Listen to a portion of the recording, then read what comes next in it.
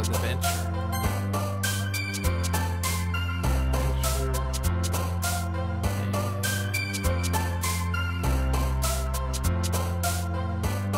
Fantasy adventure.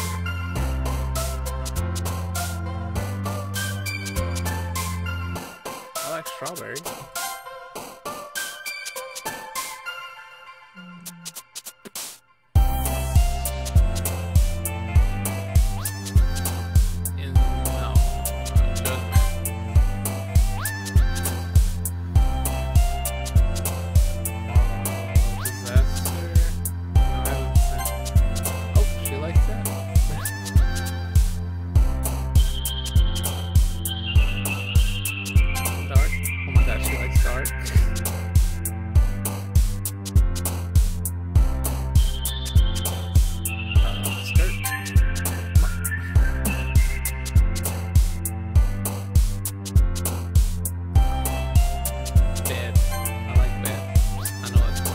But I like bed.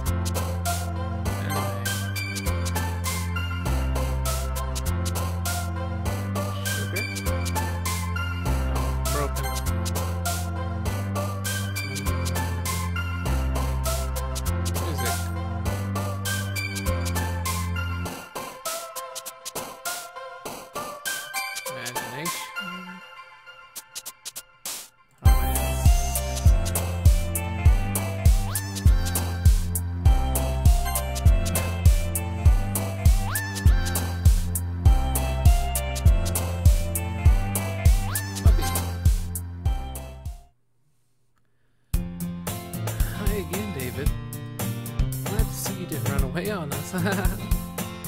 Nah, don't worry. This might be a little strange for me, but at least I keep my word. Well, I'm back at the Literature Club. I was the last to come in, so everyone else is already hanging out.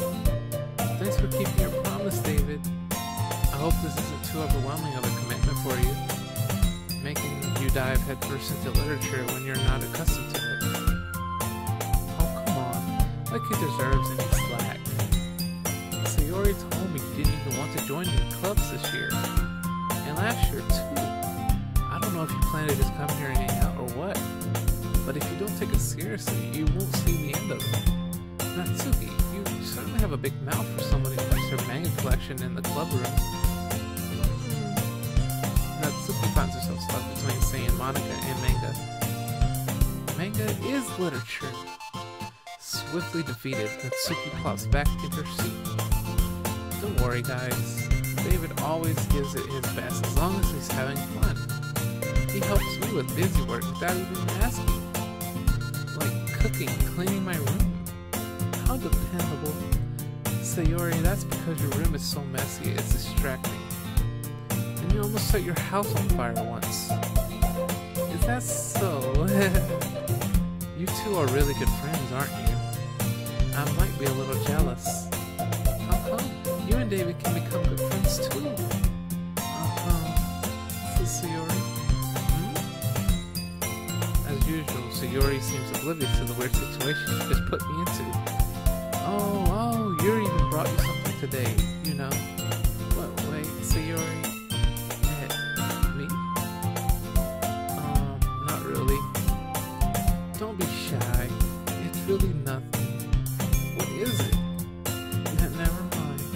Sayori made it sound like a big deal when it's really not. What do I do? I'm sorry, Yuri. I wasn't thinking. I guess that means it's up to me to rescue the situation. Hey, don't worry about it. First of all, I wasn't expecting anything in the first place, so any nice gestures from you is a pleasant surprise. It may make me happy no matter what. Is that so? Yeah, I won't make it a big deal if you don't want it to be. Alright. Well, here. Yuri reaches into her bag and pulls out a book. I didn't want you to feel left out, so I picked out a book that I thought you might enjoy. It's a short read, so it should keep your attention even if you don't usually read. And we could, you know, discuss it if you wanted. This is... How is this girl accidentally being so cute? She even picked out a book she thinks I'll like, despite me not reading much. Yuri, thank you. I'll definitely read this. And I enthusiastically take the book. Phew. Well, you can read it at your own pace. I look forward to hearing what you think. Now that everyone's settled in, I expected Monica to kick off some scheduled activity for the club, but that doesn't seem to be the case. Yuri and Monica are having a cheery conversation in the corner. Yuri's face is already buried in the book. I can't help but notice her intense expression like she was waiting for this chance. Meanwhile, Natsuki is rummaging around in the closet. Man, looks like no one wants to be bothered today. I slumped down in the nearest desk. I'm not supposed to occupy myself with something literature related by myself like this. I guess I could always read some of the book Yuri gave me, but I'm feeling a little too tired to read. I could probably fall asleep right now. I close my eyes and end up listening in on Yuri's conversation with Monica. We're probably going to seem really lame compared to all the other clubs, so... Well, we can't give up. The festival is our chance to show everyone what literature is all about. The problem is that the idea of the literature club sounds too dense and intellectual. But it's not like that at all, you know. We just need a way of showing that to everyone. Something that speaks to their creative minds. That doesn't solve the problem, though. What do you mean? Even if we come up with the most fun thing ever, nobody will come in the first place. It's a literature event. So it's more important to figure out how to get people to show up in the first place, you know? And after they come, we can do things to speak to their creative minds. What's this? Sayori's talk is taking this really seriously. It's rare to hear her deliberate like this. Oh, that's a good point. In that case, do you think food will do the trick? What kind? Well, I guess we could... Cupcakes? Good thinking. Natsuki would love to do that. Ah, you're right. Natsuki makes the best cupcakes. That works out perfectly. That wasn't why you suggested it. Cupcakes speak to my creative tummy. Cupcakes it is then. I'm hungry. Anyway, we still need to work out the details of the event itself. I find myself smiling. In the end, Sayori is still her usual self. But therein lies the unexpected reason I admire her. Unlike me, who has trouble finding any motivation at all, Sayori can put her mind to things and make them come to life. I suppose that's why I end up letting her get on my case about things. I can't help but wonder what it would be like to see the world through her eyes. I open my eyes to find Sayori's face, filling my vision. I nearly fell out of my chair. Sorry. Wait. Actually, I'm not sorry at all. It's your fault for sleeping like that. This isn't the napping club. Does our school have a napping club?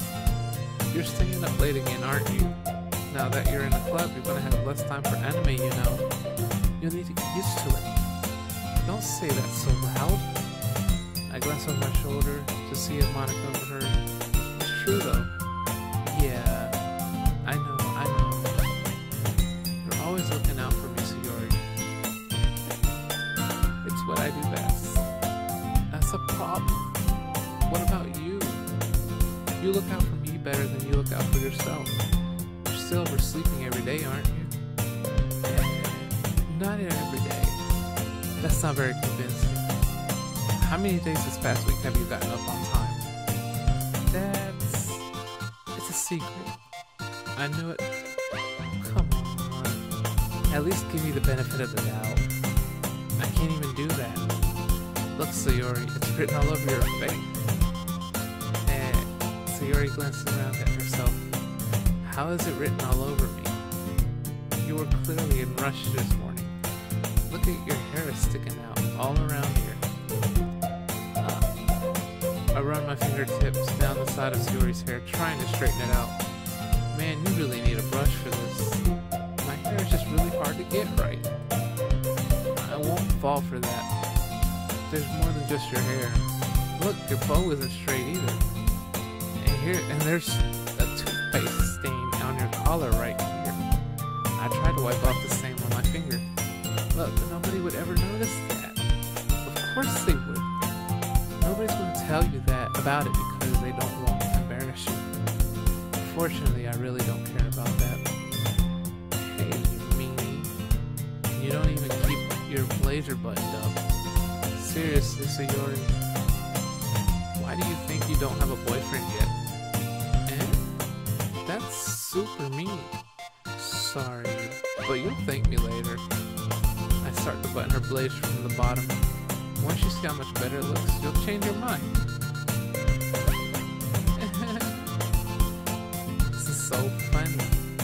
What is? Well, I was just thinking how weird it is to have a friend who does these kind of things. Don't say that. You'll make me feel weird about it, stupid. It's okay though. I'm happy we're like this. Aren't you? I guess? Hey, be careful. The button might come off. Why is this one so hard to close? I struggled to fully close the button near her chest. Does this thing even fit you properly? It did when I bought it. If you ever button it, you would have noticed sooner that it doesn't fit you anymore.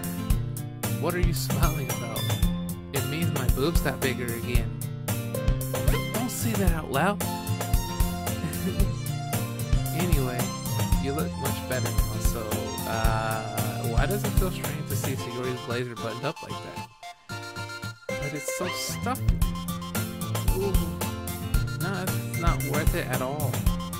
Sayori hastily unbuttons her blazer once more. Phew. That's so much better. Sayori puts her arms out and twirls around. So if I keep it unbuttoned, then I won't get a boyfriend, right? What kind of logic is that? And why are you saying that like it's a good thing? Because if I had a boyfriend, he wouldn't even let you do things like this. And you take care of me better than anyone else would anyway. So that's why I'm keeping it unbuttoned. Stop saying all these embarrassing things. I didn't say anything embarrassing. Jeez. Well, anyway, just focus on trying to wake up a little earlier. Only if you focus on going to bed earlier. Fine. It's a deal. I guess we really are better at taking care of each other than we are at taking care of ourselves. Yeah, I guess so, huh? So maybe you should wake me up in the morning. You're doing it again, Sayori. Oh, but I was joking that time. Man, it's a pop-up hotel with you sometimes.